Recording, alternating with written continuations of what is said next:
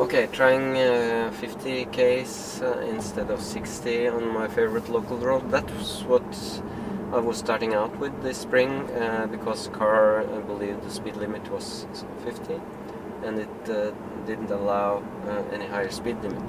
So I think it was with the 17.4 version we had a big improvement on this local road, but we're not there yet, and I think we have had a few steps backwards. I do believe that the best firmware was one that we some other people confirmed used both the long range camera and the short range, the normal view camera, angle of view, or what's it called, field of view.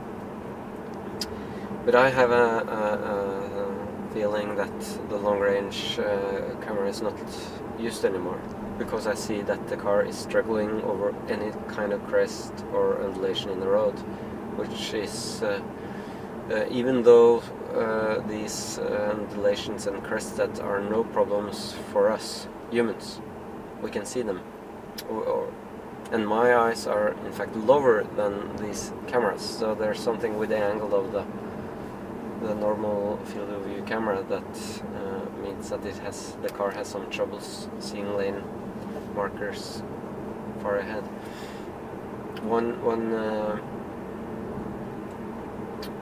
Why do I think so? Well, that's because if you pass, for example, a bus stop, not like that where you have a lane marker, but where there isn't a bus stop,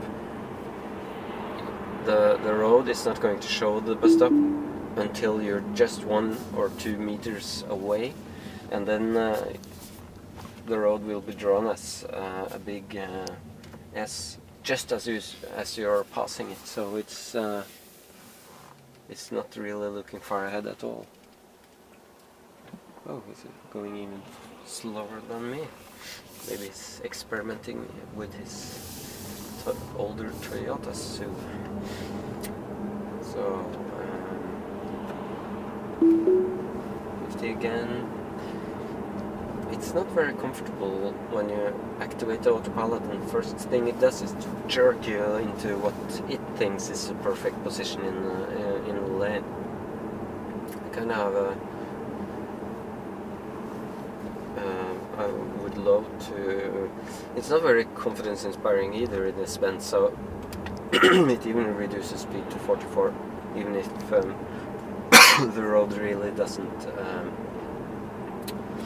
It's not that steep, that bend, so still that kind of nervous feeling. The car has a nervous feeling. The steering is going a bit back and forth, so I'm pretty confident that the 17.4 version we had, that's 17.17.4, or the one before that, was one of my favorites.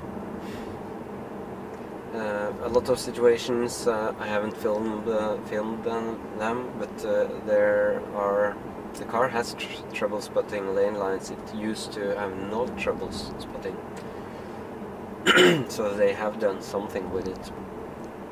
I'm not sure what over, but it kind of corrects. No, more to the right, please. So I have no idea what the car was thinking, but it's certainly not safe behavior. But I was alone on the road, so I can control it and port if I want to.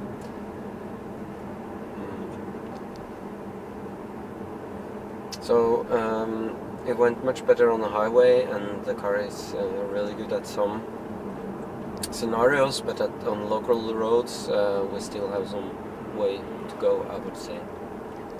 Looking for some big progress soon.